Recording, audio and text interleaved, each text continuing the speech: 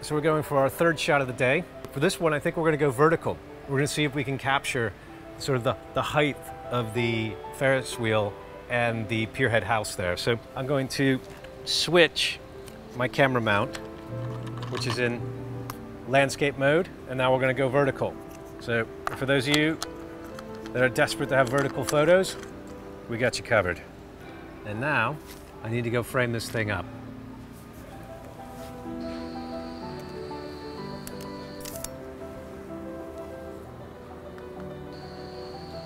So I'm just going to err on the side of making sure that we definitely get the height.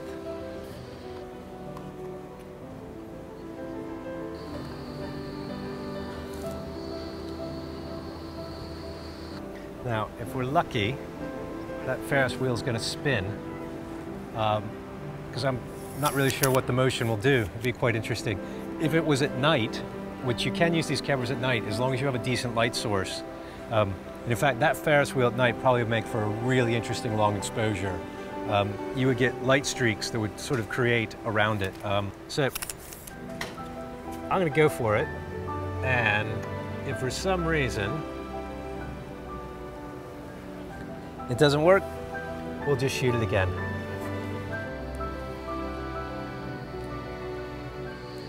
It's crucial to have fairly strong sunlight when you shoot these, because the paper is incredibly slow. I have a feeling that sun's going to go out on us any second now, so I think I'm going to wait.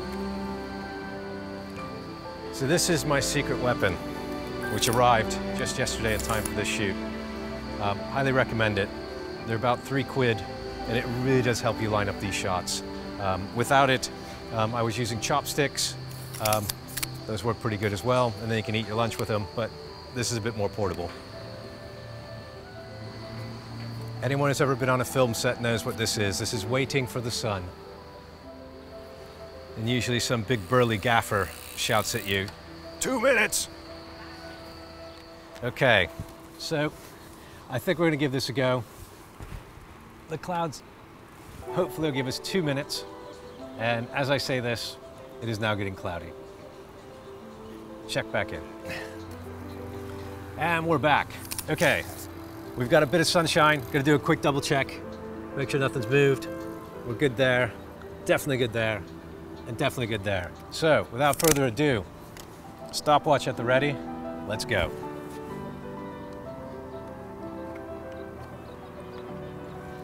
Pinhole nice and open.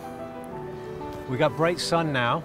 Hopefully it's gonna stay. So I'm gonna try and go for about 2 minutes to 2 minutes 15 seconds. We've already pre-flashed for about 10 minutes. I'm sorry, 10 minutes, 10 seconds. You pre-flash for 10 minutes, you'll get nothing. We did it again against a white pole over there. So fingers crossed, we'll be 3 for 3 today. Ooh, and there goes the Ferris wheel. So we're gonna get at least a minute of moving Ferris wheel. I have no idea what that's gonna do, but we're gonna find out. It's fun to play with movement. You just don't know what you're gonna get.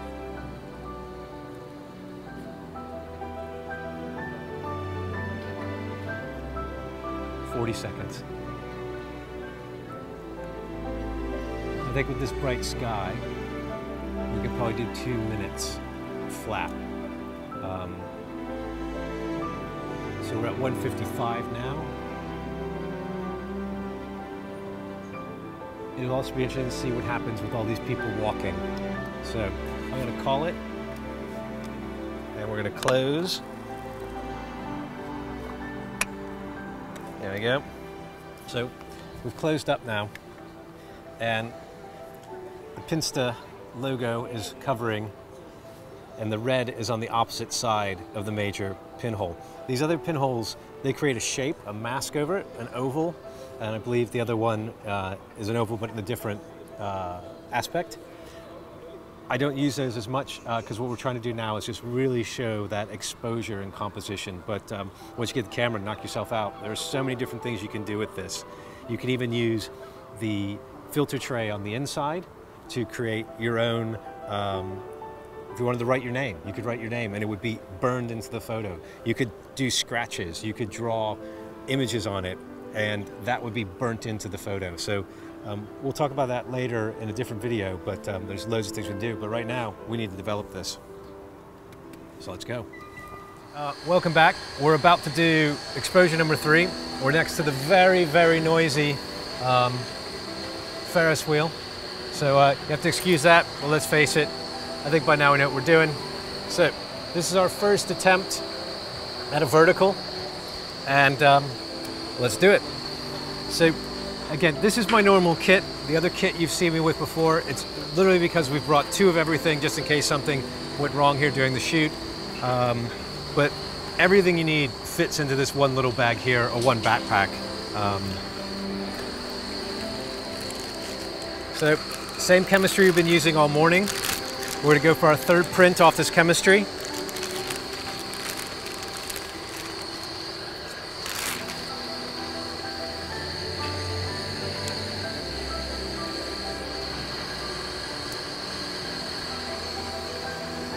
Okay. Developer in, and so that's it, straight in with the developer. Now we're just going to give it a little gentle rock.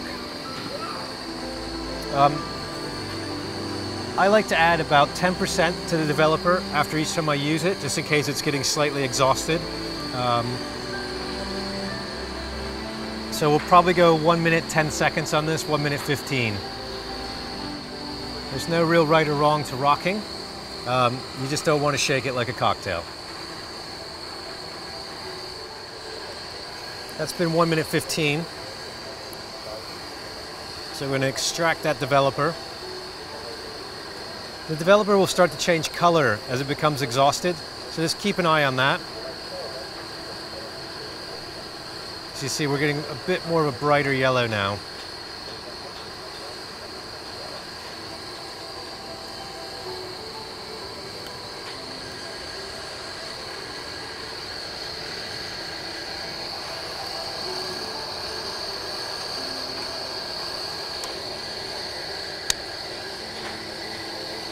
Pull the fixer out.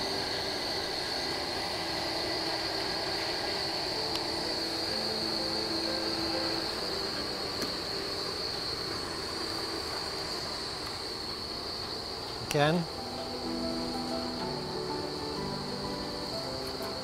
And we just eject that in right there. And we just give it a rock. This will take about 4 minutes, so I won't bore you with chitter chatter for 4 minutes, and we'll just check back in once it's ready to be extracted.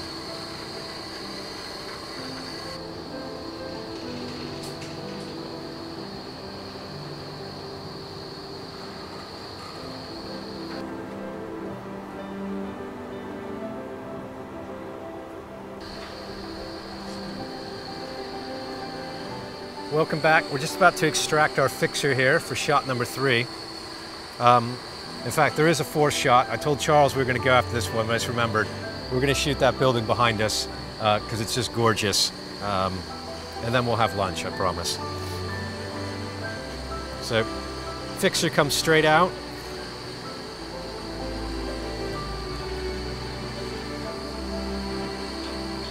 Again, we're losing a mil or 2 on each one.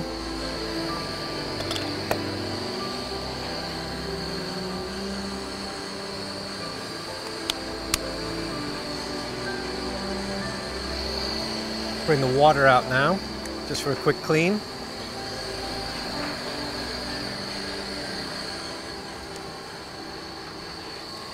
In it goes. Give that a minute. And then we see if we can go 3 for 3 today. Keep in mind, you know, even for me, I've been doing this, well, since Ollie gave me the camera. I'm probably the foremost expert on these, the Pinsta. Probably 1 out of every 2 shots doesn't quite turn out the way I want it to, which is the beauty of shooting in the field and developing in the field, is you can go and you can shoot that shot again. You can change your exposure. If your composition's off, you make a slight adjustment. So don't be discouraged if shots don't come out right the first time. It's all part of the learning curve. Okay, got about 20 more seconds on this wash. Then we're going to take it out, And as usual, fingers crossed. Okay. 3, 2, 1. Oh, we overexposed it slightly. It's still a good shot. I still like it. Slight overexposure here against the sky, and just cut off the top of the pier head. So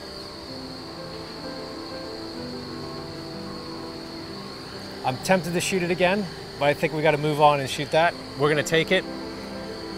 But as you can see, the composition, I could have moved it slightly that way.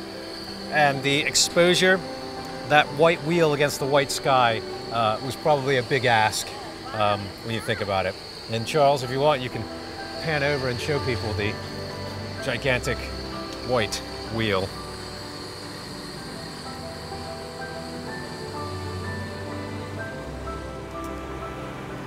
So actually, this one's growing on me.